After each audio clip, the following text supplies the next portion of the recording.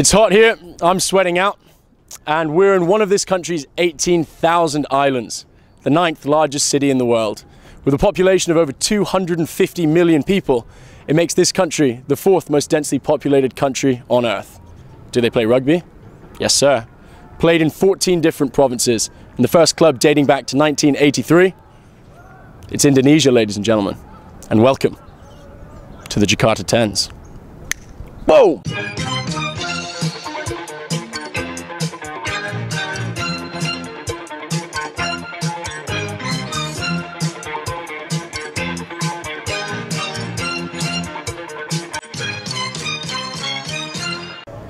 Guys and girls, welcome back to the Rugby Asia channel. Pull up a chair, get comfy, maybe pour yourself a nice cold drink, because you're in the more than capable hands of your favourite host, Ed Rolston, aka the Money Man, aka the Volcano, aka the Bawse, aka Dr. Twerk. But before we get into it, let me hit you with some knowledge. We've got 22 teams from 4 different countries, split up into 4 pools. It's a one-day tournament, and we'll finish up with a cup final, a plate final, a bowl final, and a shield final. Stay tuned, we've got plenty to come. Boom. 1, 2, 3, fire! Welcome back. I'm here with the big man of the tournament, the Don, the Godfather, Gareth Ray. So talk to me about this tournament. How long's the Jakarta Tens been going on for? It's a bit loose. I think it's been going for about 20 years. We haven't got any exact details within the club. The club's had a few transition periods. We used to be known as the Iski Komodos, and we ran out of a different club. Then we moved set up to the British school, and then 2 years ago we came down here. So a lot of stuff's been lost in the moves. But certainly down here, this is our 2nd year, and it's sort of just going from strength to strength, I guess, as rugby develops out here. So my knowledge of Indonesian and Jakartan rugby is pretty limited. Yep. Do you want to talk me through how the whole setup is? Yeah, Indonesian rugby is still very much in its infancy. The game's played across 14 different provinces. There's probably 13 to 14 clubs within Indonesia. In Jakarta we have 5, so it sort of limits the amount of rugby we can play. Certainly the guys that are in different islands like Sumatra, Sulawesi, and also in Papua, there's not a lot of rugby for them to play. So without these competitions, you know, the interest just sort of dies a bit. So having this competition and also the Bali one in October just gets everyone excited, and it gets everyone something to play towards. How do the locals take to rugby over here? It's difficult. You know, football is a mad sport here, so it's very difficult for us to challenge that. A lot of work is being done behind the scenes to try and develop the game, but it's still very much in its infancy. A lot of great work's been done by our club in the junior rugby section, and then there's a lot of work behind the scenes being done by PRUI, which is the Indonesian Rugby Union, trying to develop sort of grassroots and get into the schools, etc. So still very early days, but let's hope in 10-15 years. I mean, 140 plus million, you've got to go right somewhere. There's got to be someone in there. So you mentioned earlier off camera that you're not actually a rugby player yourself. You kick a silly ball around. Is that correct? I'm too small. Although I'm trying to go to the gym. I want to maybe next year. My plan is to play for the Komodos. That's my goal. And I'm very quick. You might know Gareth Ray. He's one of the captains of the Komodos. I'm actually a lot quicker than him in terms of speed. So I'm pitch side with Sarah O'Grady from Crown Relocations. Sarah, how long have Crown been sponsoring this event?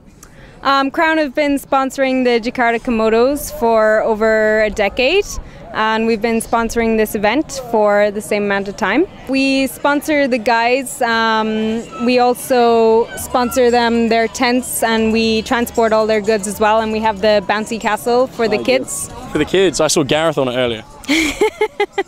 How long have you been playing rugby for? Actually, we're playing rugby starting on 2012. It's only new. So a couple of years, same as you? Yeah, same. Do you enjoy it? Yes, sure. What positions do you play? I'm forward. Oh, nice. And you? Me too. Oh, both forwards. Yes. Ah, nice. So you come down here. Is this your local club? No, we're actually we have our practice in GIS. Actually, it's in South Jakarta, and we're coming only for we have to play. Cool. So how many games have you played today so far? Two games. And did you win? Our team win. And your team? No.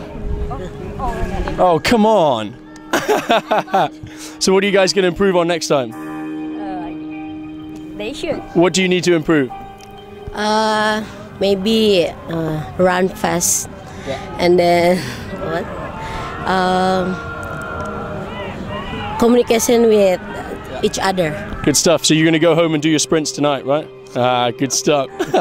Well, enjoy yourself. Thank you very much for speaking to me, guys. Pleasure.